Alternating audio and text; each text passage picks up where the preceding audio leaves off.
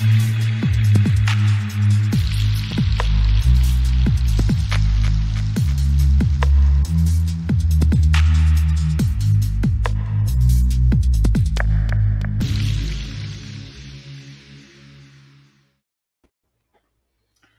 there.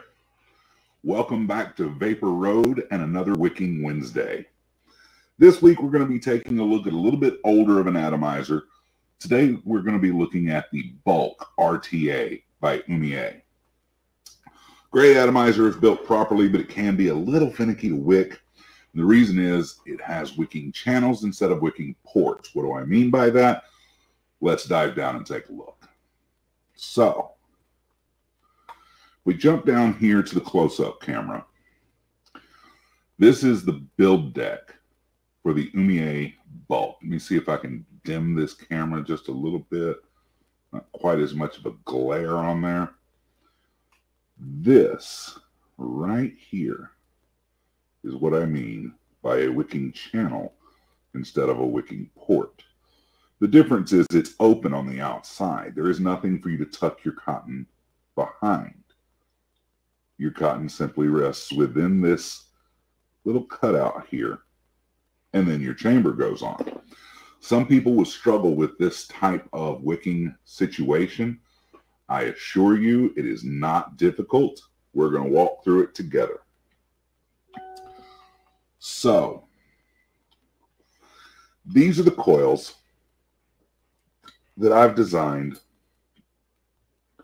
for the Bulk RTA by Oumier.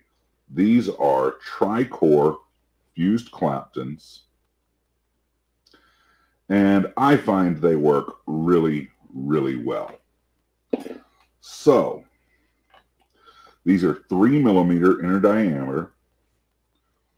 I'm going to slide that onto our coiling rod, bring our addy in here, and when I tell you my coils are tailor-built, that's what I mean. They just slide right in to the post holes. They are the perfect size and shape. Now, the way I build the Bulk is you'll notice the coils have what we call lay flat legs. And what that means is those legs line up in perfect parallel with one another, allowing the coil to lay flat. I like to install the coils with the coil itself facing down from the legs. Okay? Just like that. Now, you'll see that that makes it ride very low in the deck. That's okay. Trust me, this is going to work great. This atomizer requires a little bit of patience when it comes to building it. Now, before we go further, I want to show you these large holes down here. This is not where your coil goes. This is where your air comes out. Let's see if I can zoom in a little bit without giving you motion sickness. There we are.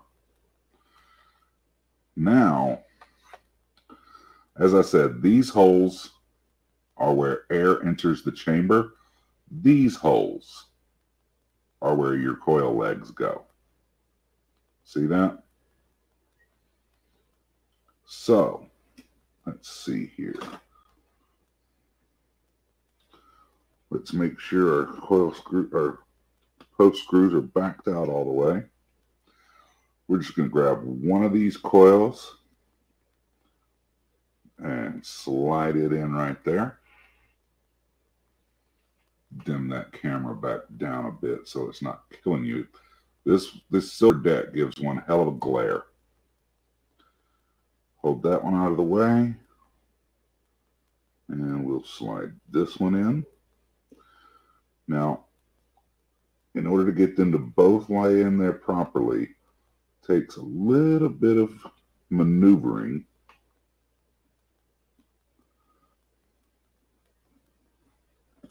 There we are. And see if we loosen that post screw up a little, that would fall right down in there. That side is not wanting to cooperate. Of course, since I'm on a wicking video, it wants to give me a hard time, right? Grab my tweezers, and there it went. Now, it's a fairly tight fit in there, guys, but I promise it works well when it's done, okay? So if we look here, we will see those coils are almost touching each other. They are touching the bottom of the airflow. That's not going to work, but trust me, just tighten the post screws down now. We're going to adjust those coils up in order to correct that, and when we do, everything is going to space out perfectly. So that one's nice and tight.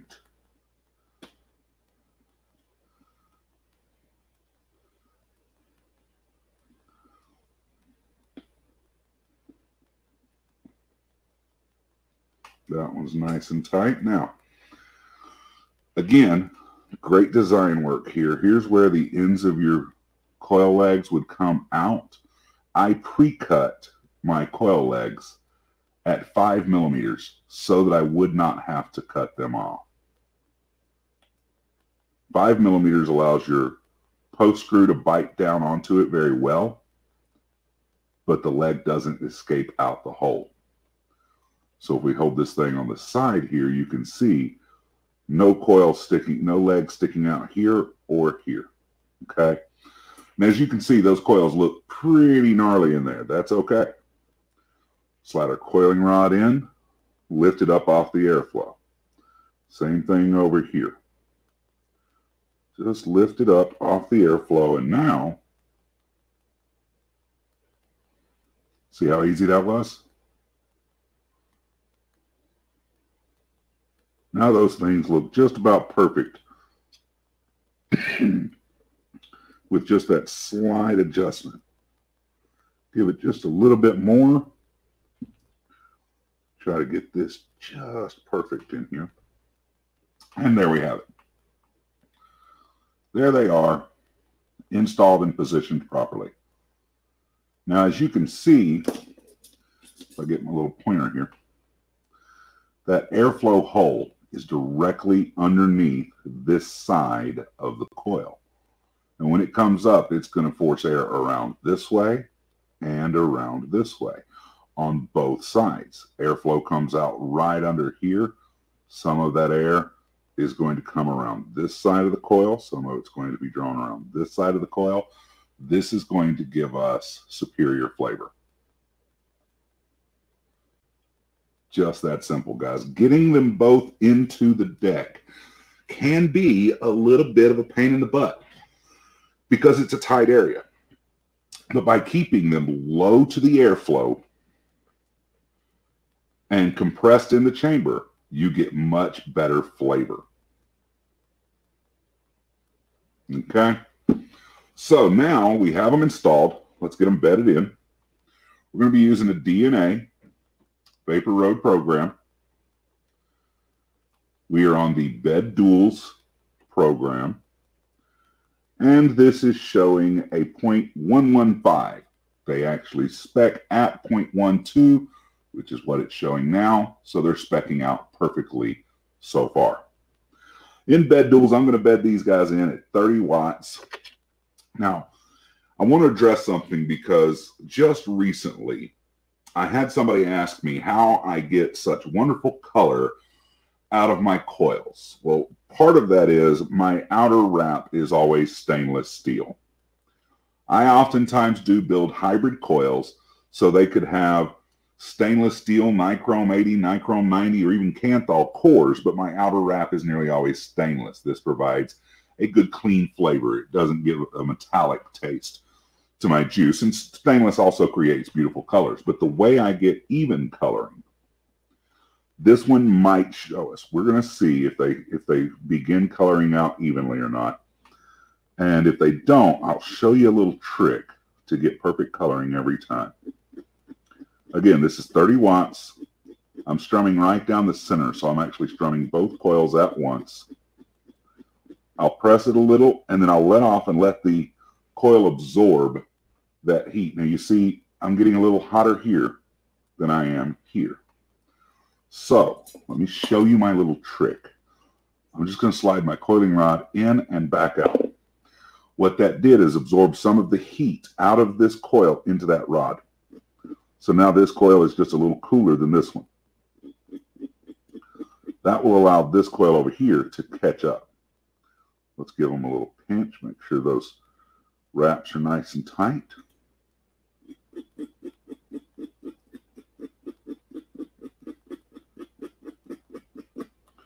And now you can see they're coloring very evenly. See that? We got this one spot that's a little bit lighter blue because it heated before everything else. But now they are heating at the same time. All I did was slide my coiling rod into the coil that was getting hotter faster and then slide it right back out. It absorbed some of the heat out of the coil into the rod, and now that coil is slightly cooler than the other one, allowing the other one to catch up. Our coils are still very well positioned. Everybody see that? Everything's looking good. While those cool down, we'll go ahead and get our cotton ready. As nearly always, we will be using 13 feet cotton. And all I do here is take it right on the end, pinch both fingers together, and split it right down the middle. Give it a little pull and twist to get it kind of smoothed out a little bit. There's that one ready.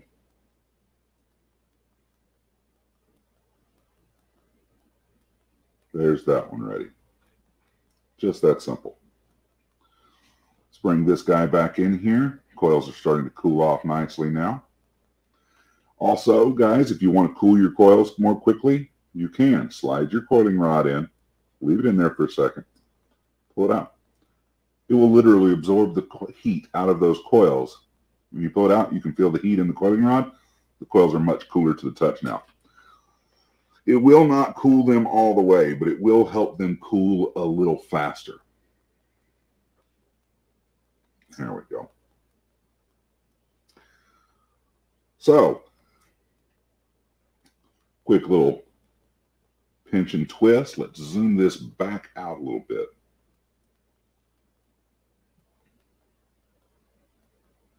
Yeah, I think that's good.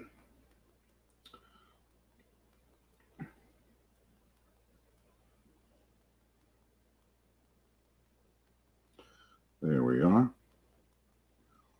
Slide that in there. That looks nice.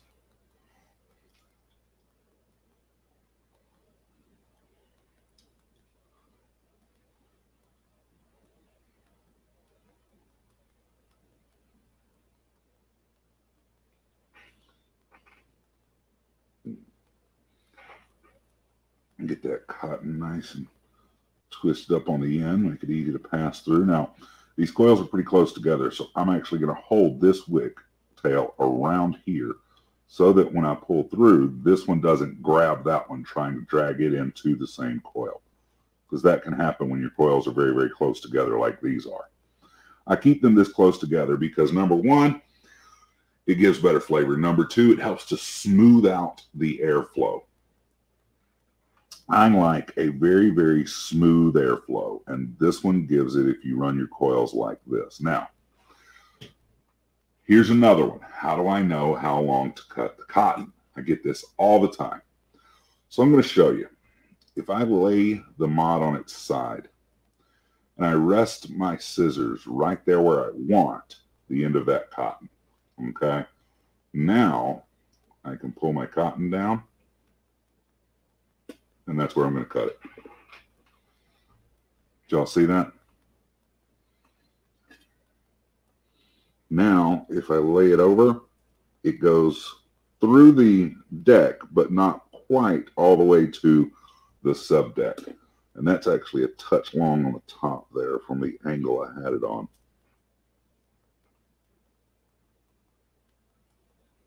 There we go. That's a little better. You can try the edge of the deck here, and you can see it would have been the same spot. But if you don't know, I love the method of simply folding your cotton over where it will be. And when you don't have a port, you have a channel, you can easily do that. See how that works? You just lay the cotton over where it's going to be. You do not want your cotton to touch this flat deck down here. You just need it to get through this metal plate here. That's it. Long as it gets into this metal plate, you're good. It does not need to touch this bottom plate. And in fact, if it does touch that bottom plate, it is going to restrict your wicking a lot. So, cut this one, same length. There we go. Now people say, wait a minute, you always do one at a time. Well, guys, there's no ports here. There's nothing to tuck this cotton into. It's literally just going to lay down. Now, how do we get it to lay down and remain laying down? Well, I'll tell you. We're going to grab some lime margarita from Vapor Road, and we are going to prime these coils before we do anything else with our cotton. This is called wet wicking. It's when you work your wicks with them already wet. Wet wicking is the easiest way to work wicks in a channel situation as opposed to a port situation. You do not need much liquid in that cotton, but just a little bit of liquid on that cotton will make that cotton tend to stay where you put it a little bit easier. Okay, coils are properly primed, and I've got just a little bit of liquid on the cotton itself. I'm just going to start working it towards that channel. Mainly on the sides, I want to get it tucked in right there behind that little hook. You see that? I want to get that done on both sides. Patience is key here, guys. You want to let that e-liquid you just put on there soak into that cotton so that it'll stay where you want it. If you put too much e-liquid on it, it's just going to be very messy to work with. There we have it. Now it's naturally remaining in that groove. We're going to do the same thing over here. First one side, then another. I'm essentially compressing the cotton, so I don't want to compress it any more than I need to, just to get it to lay inside that little groove. That's it. If I compress it too much, this thing will start giving dry hits. We certainly don't want that. Now, I know what you're thinking. That cotton's sticking out way too far. It is, but this barrel section is going to lay it down for me. So when I push down like that and let those threads bite, I feel no cotton in those threads. Okay, y'all see that cotton there? It's not moving, it's not bunching up, right? That tells me it's not in those threads. Barrel screws on perfectly. Cotton is exactly where it should be. I can barely see my cotton poking through right there. Okay? Barely see it. Don't see a lot of cotton. You don't need to see a lot of cotton. Don't want to see a lot of cotton. Now, as always, if it's your first time with an atomizer or you've been struggling with an atomizer, don't fill it all the way up. Leave room so that if you need to turn this thing over and open it up, there's room for your liquid to settle so that you can open it up without making a mess. Put that top back on there.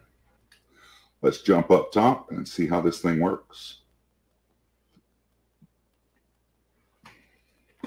All right, so you'll notice I did not immediately start vaping on this. A lot of times, especially with ports, after you wick it and after you prime it, that cotton is fully saturated. Then when you fill it up, the weight of liquid going in begins a siphon type scenario. The weight of the liquid going in pushes more liquid into the wick, pushes more liquid into the coil starts flooding. With this way, you'll notice the ends of my cotton were, for the most part, dry.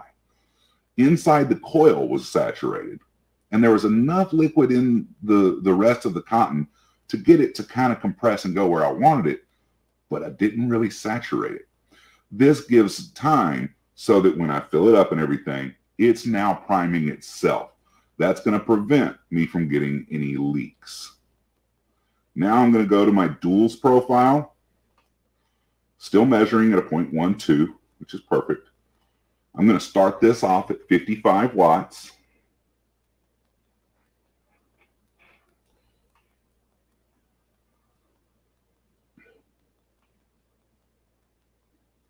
Oh, yeah.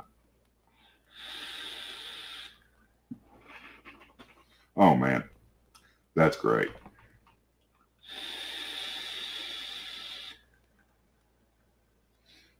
One thing I like about these coils is they're extremely low mass.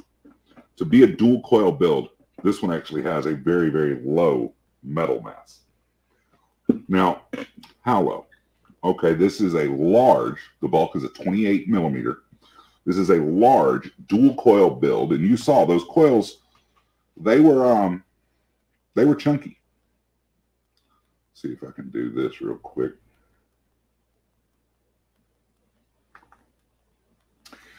I'm going to throw this on a single cell mod. This is the Osmotis Almighty, 55 watts on a single battery.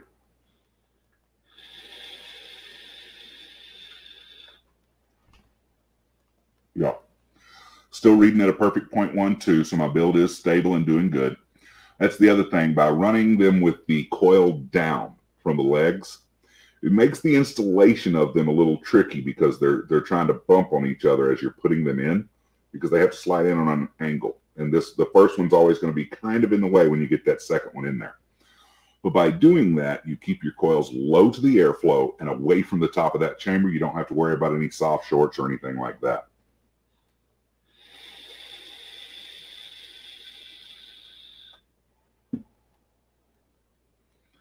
I'm already getting really, really great flavor off of it. You can hear, this is one of those odd atomizers that has 3 air intakes on the base instead of 2.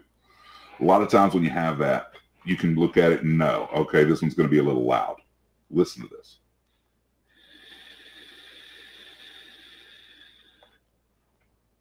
I can certainly hear it, but it's not as loud as a lot of other atomizers I've had. This one's not loud enough to annoy me in any way.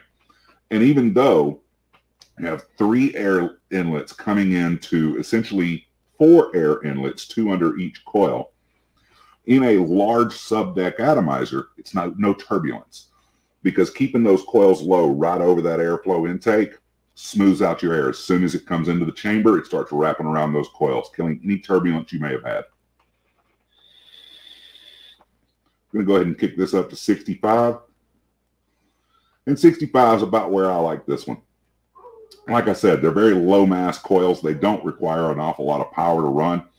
They can stand up to an awful lot of power. I have run this same build at 85 to 100 watts easily, and the coils can take it.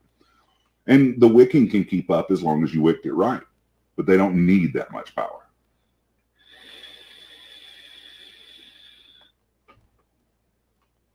You can see plenty of flavor or vapor production on this one.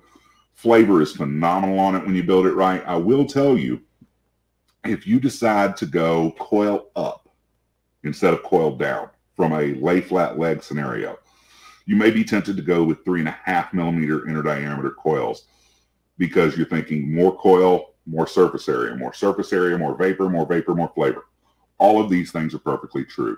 There's 2 things you need to watch out for. If you run coil up in the bulk, watch out for soft shorts. That is not an extremely tall chamber, though it looks like it. It's really not. You can easily get a soft short on your coil against the top of the chamber wall. If you're going to do that, when you first put your chamber on, recheck the resistance reading. Make sure it's reading the same thing it was without the chamber on it. If the resistance changes, you've got metal touching metal somewhere. You need to take a look at your build. The other thing, when you use more cotton, all too often, it's very, very easy to wick the bulk too heavy, and it will dry hit on you. Do it like I showed you, half a piece of 13 feet. Don't bunch it up too tight. Leave it nice and fluffy out there on the sides. Just get the sides tucked in so that when you put the chamber down, it's forced into the place.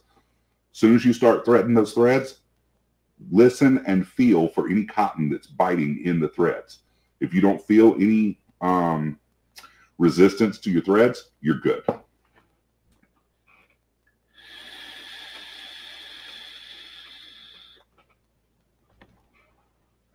There you can see my little bubbles forming, getting ready to pop out from under that deck. Wicking like a champ. They're not rolling up yet, but they will. Most people I know use the bubble glass on the bulk. When I first got the bulk, I wanted to use the straight glass. Bubble glass was stuck on the O-ring, and I actually broke the bubble glass. This is one of the only glasses I've ever broken of all of my atomizers, all my years of vaping. With the bubble glass, these bubbles roll out right away. With the straight glass, it does take them a little bit of time before the production. That's really about all I've got on the bulk. I hope this video may have helped you if you were struggling with this one. I know a lot of people do struggle with those wicking channels as opposed to wicking ports. That's how I do it. I get the cotton a little bit wet, tuck the sides in, and let the chamber take care of the rest. So I'm not over compressing that cotton and getting dry hits. Here comes that air bubble now. Now that all the air bubbles have joined together, it will roll up as one large bubble. I hope this video has helped you. If you found it helpful, please give me a thumbs up. If you need any more help, if you have any questions or anything, please feel free to leave me a comment down below in the comment section, and look in the description and you'll find a link to my Facebook profile where you can PM me if you're interested in the coils and the juice, anything you see in my videos I offer. Best way to get in touch with me is via PM on Facebook. There's also a link to my Facebook group, Vapor Road Crew, where we're a vape group and we just talk anything and everything vape. So that's about all I've got for you this week for Wicking Wednesday on the Oumier Bulk RTA. I hope it was helpful. Until next time, guys, vape happy, vape safely, and let's keep it cloudy.